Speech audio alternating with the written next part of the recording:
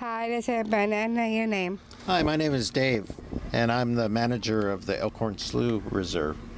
And we are open to the public 5 days a week. People can come out here and go hiking and go bird watching and just enjoy the outdoors on our trails. And we also have a visitor center here that people can come and visit and look at the displays, and we have folks that can help you learn more about this very special place. We also have projects to study things, to study the animals that live here, and then we have lots of volunteers that come and work and help us take care of this nice place.